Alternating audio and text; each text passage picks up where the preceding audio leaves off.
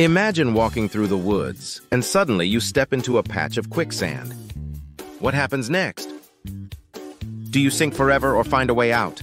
Welcome to the Science Nexus. Today we're uncovering the secrets of quicksand that will keep you on the edge. Quicksand, it's the stuff of nightmares and Hollywood thrillers. But what if I told you that what you think you know about quicksand is all wrong?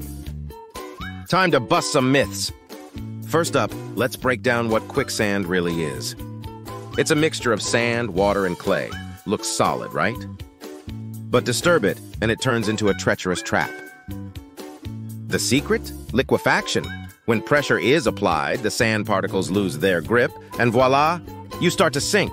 Hollywood loves to show quicksand as a deadly suction hole. But guess what? They're exaggerating, big time. Instead of pulling you under like a vacuum, quicksand's grip is more about trapping you in place. Let's dive into the science behind quicksand. When you step on it, the water between the sand particles gets squeezed out, causing the sand to lose its structure and turn into a thick, soupy mixture.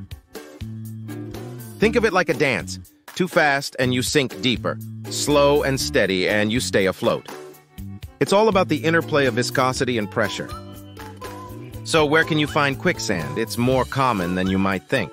Quicksand often forms in areas with loose sand and a rising water table. Coastal regions, riverbanks, marshes, and lake shores are prime hotspots. Anywhere you find a mix of water and sand, quicksand could be lurking beneath the surface. In the United States, places like the Florida Everglades, the banks of the Mississippi River, and parts of the California coast are known for quicksand. Worldwide, you'll find it in the deserts of the Middle East, the rainforests of South America, and the mangroves of Southeast Asia. So what should you do if you find yourself in quicksand? Here's the game plan. Stay calm, spread your weight by leaning back, and slowly wiggle your way out.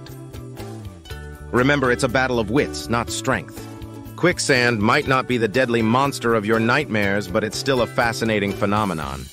Armed with science, you're ready to outsmart this natural wonder. Thanks for tuning in.